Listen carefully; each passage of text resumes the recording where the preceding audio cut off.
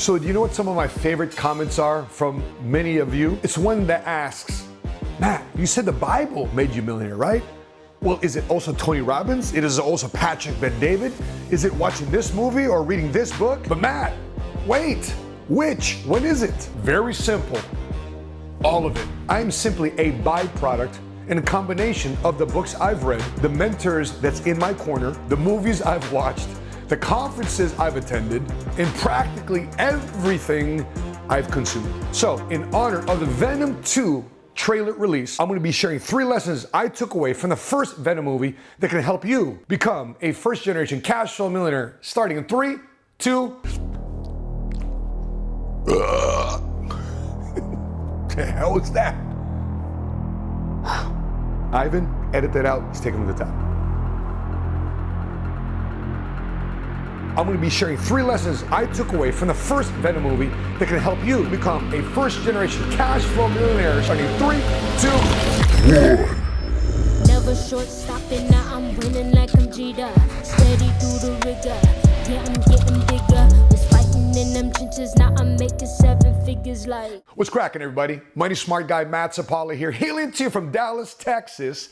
If you haven't done so already, please subscribe to our YouTube channel. Our next goal is to get to 150,000 subs. And at the shooting of this video, we're less than 29,000 subs away from that goal because we want to award a church, charity, or nonprofit $5,000 from this YouTube channel on behalf of its viewers and subscribers to that church, charity, or nonprofit. So please help us get to that goal, 150,000 subs. Please subscribe below. All right, so let's get right into it. What do we learn from Venom, the movie Venom, that will translate into you becoming a first-generation cash flow millionaire? So number 1, the power of recreating yourself.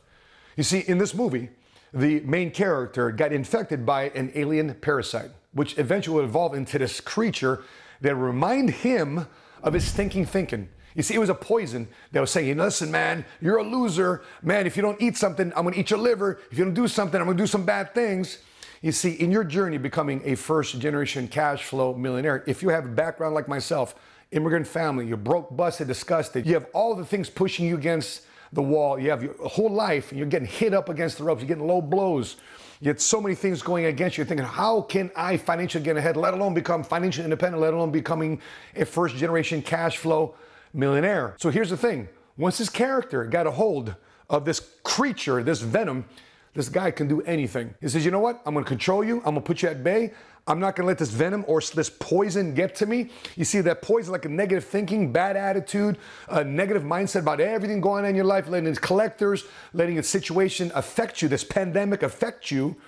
See, that's an attitude of making sure that you're not getting anywhere. And sadly, when you are in a position where you have a bad attitude, not even God can help you. Because once you got a bad attitude, listen, good luck. You're gonna be stuck in your same old type of thinking because you have not said, you know what, I'm gonna recreate myself. I've thought my way through my life for 20 years. I thought my way like this for 30 years, which is broke, busted, disgusted. It's poison. My background, my upbringing, all the things that have come against me, that's poison to me if I don't what? Control it. And once his character controlled this venom, once his character in this movie Venom controlled the poison, guess what? People didn't recognize him. And see, that's what can happen to you. When you say, you know what, I'm gonna control all the things that I grew up with. And you know what, I'm not gonna be entitled to success, I'm gonna work hard for it. I'm not waiting for somebody to put $1 million on my table. I'm gonna work hard for it. I'm not waiting for somebody to open a door for me. I'm gonna start knocking doors for myself. I'm not waiting for somebody to introduce somebody to me. I'm gonna go out there and shake hands with people. I'm gonna be a mayor of my city. I'm gonna let people know that I'm in business, that I'm changing my life because I'm recreating myself. Your family's not gonna recognize you. The people who went to high school is not gonna recognize you. The people that went to college didn't recognize you. The people that love and care about, they're not gonna recognize you. Why? Because you decided to control that venom. You decided to control that poison. So if you want to become a first-generation cash flow millionaire, what this movie reminded me is that there's a power in recreating yourself. So if you affirm that you are doing that, put in the comment section below, I am in control of me. And by the way, side note, the only person who's really in control of you is God. Between you and God, boom. That's where you put your faith in control and you let that control the poison, the victim, the venom situation. You put that at bay because you are recreating yourself. You and God are in control of you. Number 2, taking off your mental governor. But before I explain what I'm thinking about, let me explain to you what a governor is. You see, when I was in the military, they used to put these governors on the Humvees. They used to put these governors on these tractors. Even though these engines can go so much faster, so much quicker, so much stronger, this governor limited. So therefore, for the safety of the operator, for the safety of the driver, for the safety, because you don't want to hit it too hard. Next thing you know, this tractor goes over the flight deck of a Navy ship. Or you want to go too far in this Humvee, and next thing you know, it puts other Marines at risk because you didn't know how to handle the power of this Humvee. So that's why the military installed these governors to protect the operators of these vehicles, because they knew the wrong operator, the wrong handler, they didn't know how to handle it, they could put other people's lives at risk. But the flip side is this. What happens if you do take off this governor? Then the engine and the transmission and the full horsepower of this vehicle then is fully experienced and not limited to a certain miles per hour. You know, it's referenced in the book Winning that Tim Grover talked about. Get off this limitation and let the full horsepower and the full engine of your desire, your dreams, your goals take over. Stop limiting yourself. So translate this back to the movie. Once Venom started pushing this guy's limits, once this guy named Eddie in the movie says, no, man, I can't do this, I can't do that. Venom says, no, yeah, we can. Yo, there's a wall coming. No, I'm gonna knock down the wall. Yo, there's a bridge here. We can't cross it. No, we're gonna leap over this bridge. So many things were happening along the way, along the journey, that this guy was saying, no, based on where I came from, based on what I know, based on what I've done in my entire life, this is impossible. But again, once Venom, poison, was put under control and it removed the mental governor, guess what happened? Together, they did some great things together. You know, Tim Grover, back to Tim Grover, he references this part of the book, his first book, Relentless, when he coached Michael Jordan, when he coached Kobe Bryant, when he coached Dwayne Wade.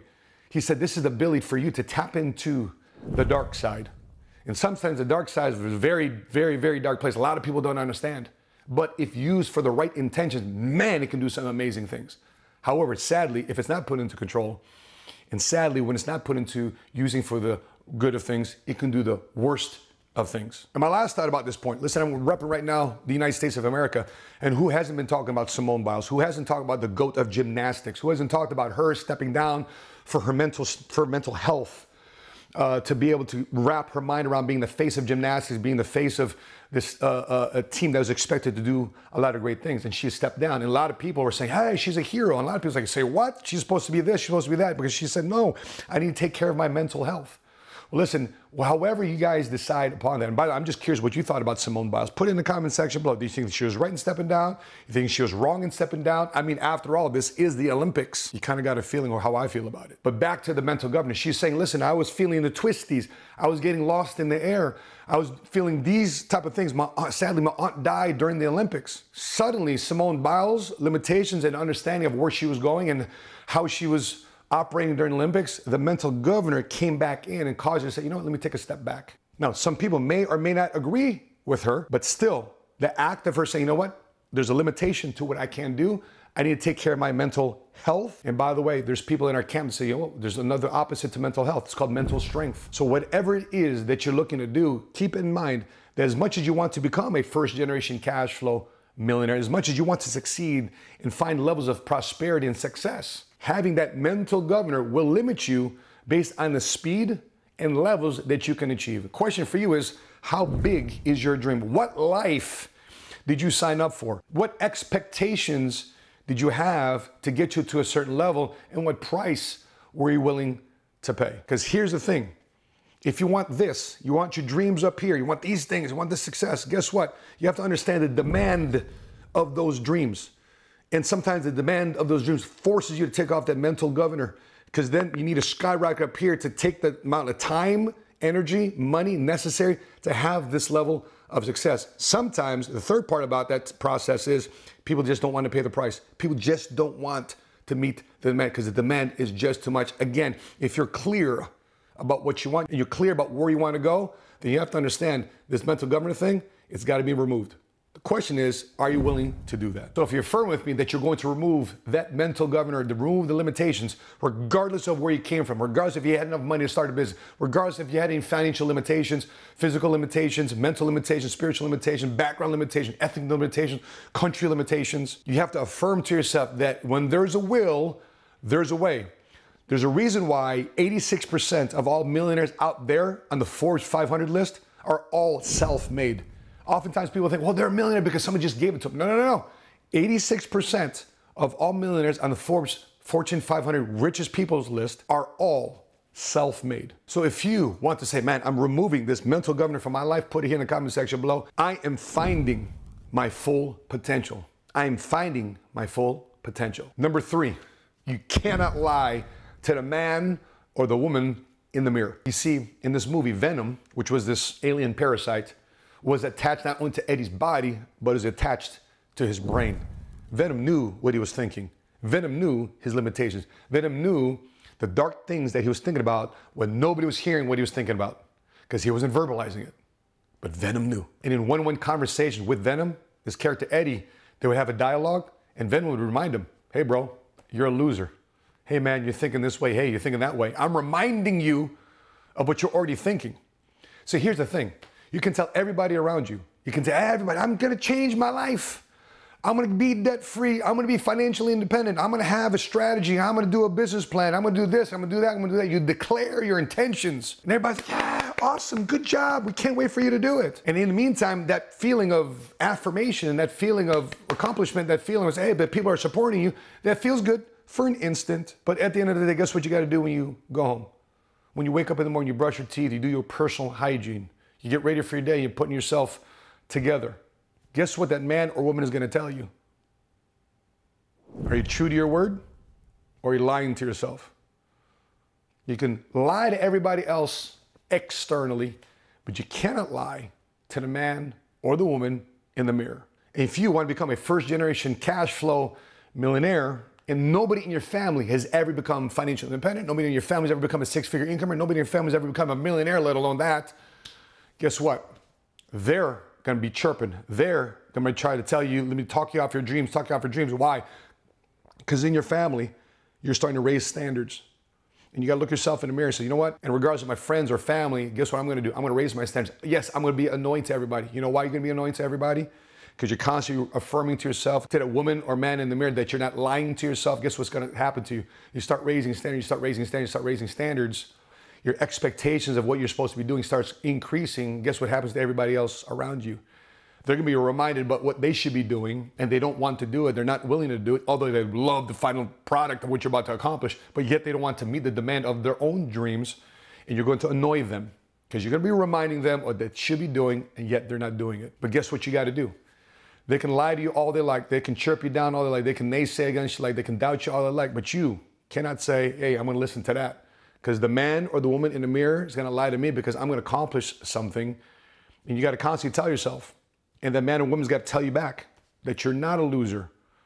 That you're not somebody that's got a pipe in a dream, that you're going to think about it but never accomplish anything. You got to remind yourself that man or woman in the mirror has got to reaffirm back to you that, you know what, this day is going to be an awesome day. That you're going to take advantage of everything that's coming your way. You're going to make your calls. You're going to be disciplined in your daily activities. You're going to focus on money-making activities. You're going to take care of your customers above and beyond what they expect. The people that you pay bills to, you're going to pay them early. The people that you do business with, you over-tip them. You play offense with your bills. You play offense with your credit cards. You pay them early. Next thing your credit scores start going up. Guess what? Those things start happening in your life. Those daily habits start happening to your life. Guess what that man or woman is going to say back to you? Man, you're doing a great job. Can't believe you've done this before. You've never experienced this before. You've never accomplished this before. You've never been in this uncharted territory, and you start enjoying a lot of things that a lot of people around you have never experienced before. There's a saying that says, today I will do what others will not, to live a day tomorrow that others cannot. Why? Because you see this window of time of opportunity that you're recreating yourself, that you're taking off this mental governor.